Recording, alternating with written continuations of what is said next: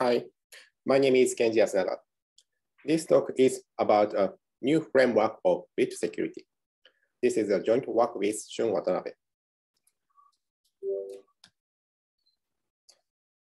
In this talk, we want to consider what is bit security. It is, in some sense, a well-established measure of quantifying the security level of cryptographic primitives. We say primitive P has k-bit security if every adversary needs 2 to the k operations to break P. So the question is, how can we define bit security? As an example, let's consider the case of 1N function. Let f be a function. We say an adversary A breaks 1/1 of f if, given a sample f of x, A outputs the string y, satisfying f of x is equal to f of y. We want to consider the computational cost needed to break 1/1. We have two simple solutions. The first one is the brute force search. For every string y, the algorithm checks if f of x is equal to f of y until it finds a solution. The second one is random guessing. For random string y, the algorithm checks if f of x is equal to f of y. The algorithm iterates the procedure until it finds a solution. In either case, the algorithm needs order of 2 to the n iterations to find a solution. So the total computational cost is order Tf times 2 to the n, where Tf is the cost for evaluating the function n. And we may have another solution. Namely, there is some good algorithm A with computational complexity T such that A breaks the 1/1 with probability epsilon. In this case, let's consider what if we invoke the algorithm in total n times. The probability that some algorithm breaks 1/1 will be amplified to epsilon n. Since it is sufficient to choose n is equal to 1 over epsilon, so the total computational cost of order n times t is equal to order t over epsilon.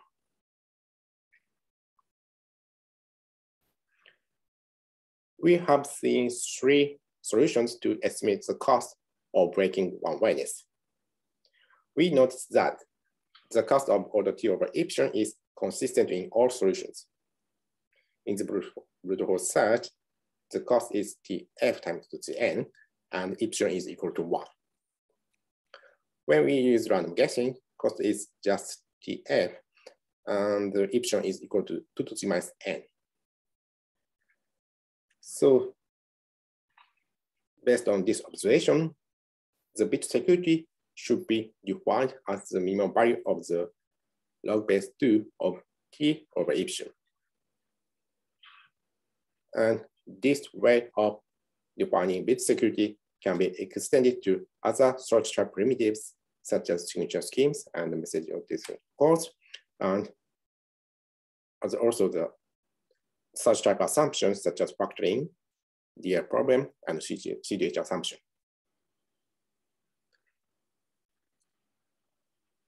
So the question we want to ask in this work is how to define bit security of decision type primitives and assumptions, such as pseudo-random generators, action schemes, and DDT assumption. In decision game, the adversary's winning probability is designed to be close to 1/2. So we usually define the advantage of the adversary as 2 times the absolute value of the winning probability minus 1/2. So we want to know this advantage is the right measure for evaluating bit security.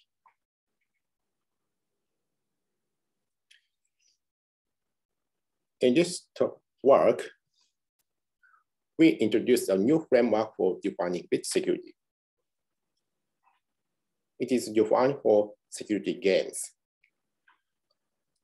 And we apply the same operational meaning for search and decision games. The interpretation is that game G has k-bit security if every attacker needs computational cost up to this k for winning the game with high probability. Since we consider that two types of search and decision games should be structurally different, we define the winning condition for the two types differently.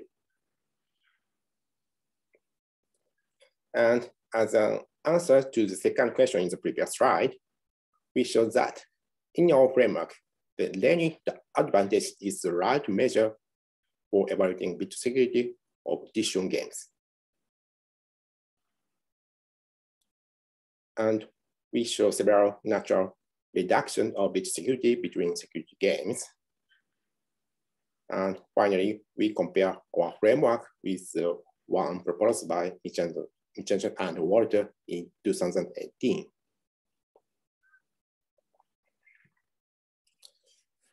Now we describe our framework.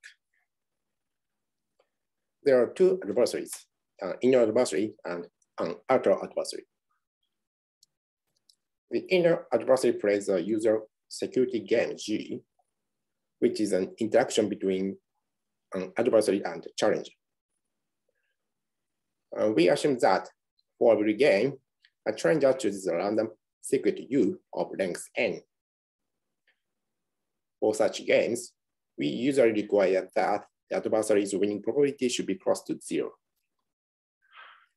For decision games, the secret is just a bit, and the winning condition is to predict the bit U. In this case, the winning probability is designed to be close to 1/2. And the task of the outer adversary is to invoke local game G many times to amplify the winning probability. Next, we will define the winning condition for the outer adversary. First, consider the case of the search game. The outer adversary collects information from the inner adversaries. Here, we assume that each inner adversary plays an independent game with fresh randomness UI. The winning condition of the outer adversary is that there is some inner adversary who wins the local game. So the task of the outer adversary is to invoke inner adversaries sufficiently many times so that some inner adversary wins the local game. Next, consider the case of the decision game. We assume that each inner adversary plays an independent game with consistent secret bit U. Namely, a secret bit U is initially sampled, and the same secret is used in each local game. After collecting information from the inner adversaries, the outer adversary finally outputs his prediction U prime. The winning condition is that the prediction is equal to U. So the task of the outer adversary is to invoke inner adversaries many times until he can collect sufficient information to predict U.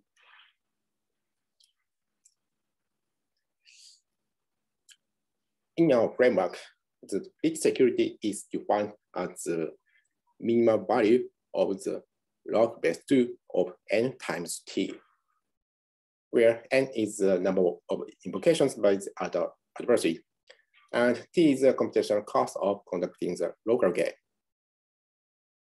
The minimum is taken over all inner and outer adversaries with the restriction that the other adversary wins the game with probability at least 1 minus mu, where mu is some small constant called the error probability. This formulation means that the best security is the log of the total computational cost needed to achieve the winning probability at least 1 minus mu. We have several implications. First, for such games, the bit security must take a finite value. The reason is that if the output length of the adversary is m, a random guessing adversary can win the game with probability at least 2 to the minus m. So the total cost of 2 to the m is sufficient to win the game with high probability. So the bit security is at most m. In contrast, addition game may have infinite bit security. We can understand it by considering the one-time path encryption or perfectly secure encryption schemes. Since no adversary can increase the advantage in this indistinguishability game, we cannot amplify the winning probability to 1 minus mu. So the bit security is infinite. Finally, we observe that in the addition game, the outer adversary collects samples from inner adversaries to distinguish the two cases. This is the task called binary hypothesis testing in information theory or statistics. So we can use the existing knowledge from the literature to characterize this task.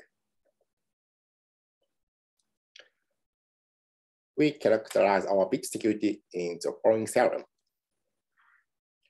For any security game G, the bit security is equal to the minimum value of the log base 2 of T over the advantage of the inner adversary. Namely, we can exclude the outer adversary and the bit security can be evaluated by the inner adversary, where the advantage is defined as follows. For such games, it is equal to the winning probability of the adversary, which we can easily understand. For addition games, the advantage is called the Renyi advantage, which is equal to the Renyi divergence of order 1/2 between two distributions A0 and A1, where AU is the output distribution of the inner adversary under the condition that U was chosen as a secret.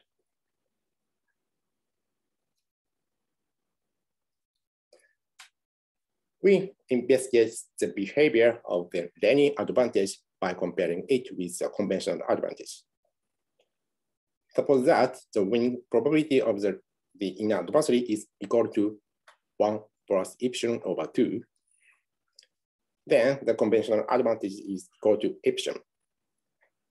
The Renyi advantage is given as in the previous slide. And we show that for any addition game, the Renyi advantage is bounded below by epsilon squared and is bounded above by epsilon. Also, we show that the Renyi advantage is equal to the lower bound for balanced adversaries, where we say an adversary is balanced if it outputs any value with at least constant probability. Using this proposition, we can resolve a peculiar problem of linear tests for pseudo-random generators. Let's look at this problem. Consider a pseudo-random generator G with seed length n.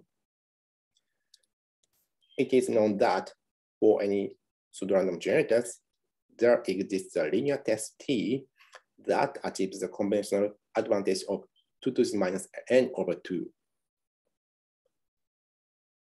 Since non-trivial linear tests output 0 and 1 with equal probability, they are balanced. Thus, the Renyi advantage will be 2 to the minus n from the previous proposition. So if the bit security is equal to log base 2 of T over the conventional advantage, the bit security must be at most n over 2. However, it is counterintuitive because it seems unnatural that n bit stage pseudo-random generator must have bit security at most n over 2. In our framework, since the bit security is characterized by the learning advantage, it is possible to achieve n bit security. And we note that the Mitchell and Walter also resolved this problem by their framework in a different way.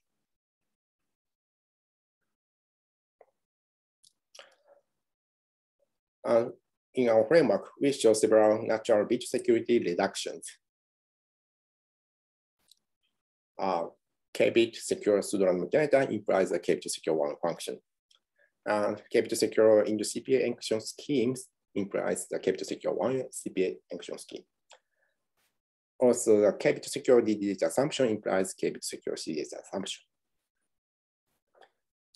And regarding the Gold-Rahil-Levin theorem, we show that K-bit secure 1 function implies a K-bit secure hardcore predicate for balanced adversaries. However, proving the general case remains open. For the distribution approximation problem, we show a natural composition of bit security. Suppose that game G employing distribution Q has K-bit security, and suppose that two distributions P and Q are K-bit secure in this interval. Then we show that game G employing distribution P instead of Q is K-bit secure.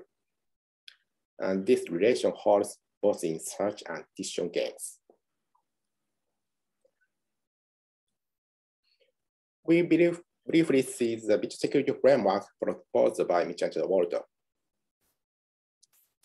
They define the bit security as the log base 2 of T over some advantage introduced in their paper. It is defined using the mutual information and the Shun entropy of random variables X and Y, where X is the random secret of the game as in our framework, and Y is defined as false. It is equal to the failure symbol board if the adversary outputs board, and it is equal to X if the adversary wins the game. And in other cases, Y is chosen informally at random under the condition that it is not equal to X. This advantage captures some correlations between X and Y. However, it is difficult to understand what it means in this form. After introducing the advantage, they showed that that advantage can be approximated as false. For such games, as in our framework, it is the winning probability of the adversary. For decision games, it is equal to alpha A times the square of 2 beta A minus 1, where alpha A is a probability that A outputs the value other than board, and beta A is a conditional probability that A wins a game G under the condition that A outputs the value other than board.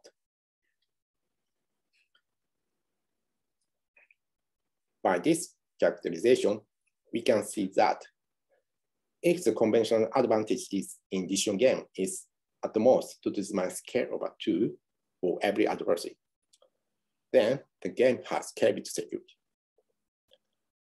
Also in their framework, the classical Gold-Levin theorem gives a tight reduction. Namely, k-bit secure 1 function implies k-bit secure hardcore predicate. Compared to their results, the difference from our framework are as follows. First, our notion has an operational meaning. Second, if the conventional advantage is at most 2 to the minus k over 2, then it does not imply that it has kept security. In our framework, the bit security lies between k/2 and k. Also, proving the tightness of the Goldwyn theorem. To prove it, we need to implement reduction algorithms. We conclude our talk. We introduce a security framework with operational meaning. The interpretation is that game G has kept security if every attacker needs a computational cost of 2 to the k or within the game with high probability. We show that in our framework, the linear advantage is the large measure for evaluating bit security. A possible future work is to give a tight reduction of the Goldwyn theorem. And since we have several frameworks to evaluate bit security, people may wonder which notion should be employed. So it may be beneficial to discuss the measure for selecting the bit security notion. For example, building some axioms for bit security may be possible. That's all. Thank you.